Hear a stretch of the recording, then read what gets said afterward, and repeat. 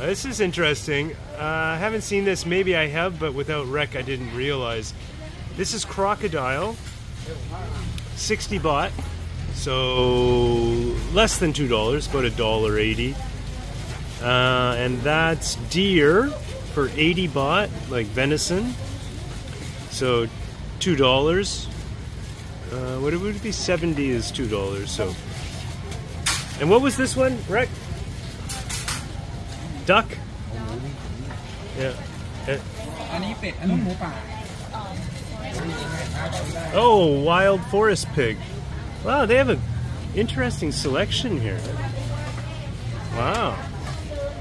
Cool shop. Aroy mak. Always lots of pickled veggies.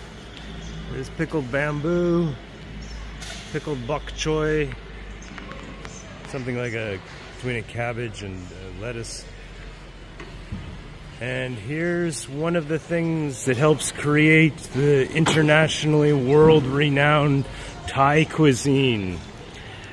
It's red curry paste. This was full, and you see how popular it is from the market for home cooking.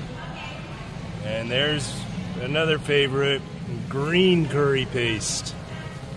That's the stuff you can buy in the Western supermarkets in little packages for, well, it's usually pretty reasonably priced, but it's just a little bit, because it goes a long way.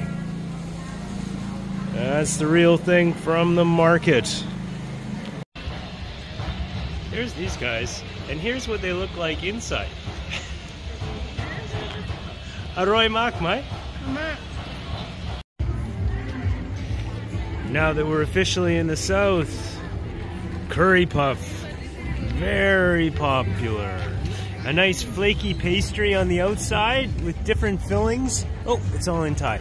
So sometimes it's taro. Well, I guess they have pictures. Well, there's chicken. And sometimes it's mixed vegetables, soya bean. What's that? I'm not sure. And sometimes they have red bean. I love the red bean paste. But the south is the home in Thailand of the curry puff, because it originally comes from Malaysia, and the Malay culture is what's so strong in the south of Thailand. Wrong way. Hey, cactus. What's up with that? You're not supposed to be in here. Apparently the traditional city market doesn't like dogs.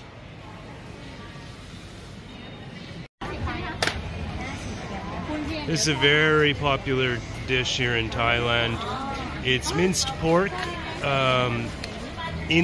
put inside bitter melon, and it's named bitter melon for a reason. It is quite bitter. It's super healthy. They really like bitter melon, for example, in Japan. It has a lot of healthy attributes. And it's tasty. I mean, that minced pork is great. It almost reminds me of a cabbage roll, like in Canada, which has its roots in Ukrainian, Russian origin.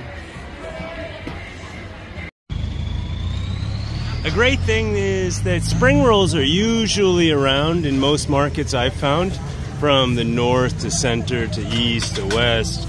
Now we're entering the south. 5 baht, that's about 15 cents. And they're usually vegetarian. Maybe there's a tiny bit of pork in there, but you should ask first if you're vegan. Hey, I just bought this for 70 baht. That's $2. This thing is heavy.